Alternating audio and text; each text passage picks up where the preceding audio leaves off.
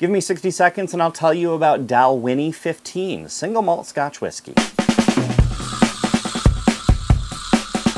Hello fellow whiskey lovers, welcome to 60-second whiskey review number 57 with me, Ari, the Whisky Guy. Thank you to the patrons of the Whisky Guy. Like Kickstarter and Indiegogo, Patreon is a crowdfunding platform, but for ongoing projects.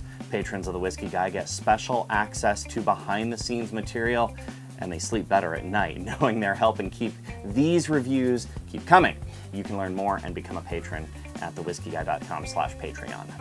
Let's get into today's whiskey. The word Dalwhinnie means meeting place in Gaelic. The town of Dalwhinnie, where the distillery gets its name, sits nearly smack dab in the middle of the country, Scotland. The distillery sits over 1,000 feet above sea level. It's one of the highest elevation distilleries in all of Scotland. And on my first visit there, the coach I was in slipped and slid on the snowy roads.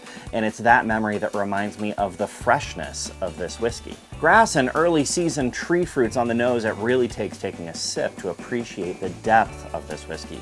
Vanilla, nutty, floral, and lemongrass with just the slightest whiff of peat. It's the floral note that lingers through much of the finish. I'm a sucker for unique bottles, and it doesn't hurt that this is one of the few distilleries that uses worm tubs instead of column condensers.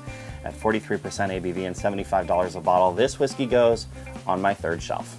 And that's Dalwhinnie 15 Single Malt Scotch Whisky in less than 60 seconds. The Whisky Guy store is always open, has a great collection of wearables and accessories for your whiskey lifestyle, like these tasting notebooks that help you keep track of every whiskey you taste. Great gifts for the other whiskey lovers in your life as well. Visit thewhiskyguy.com/shop to learn more. But before you check out the wares, click that like button and don't forget to subscribe.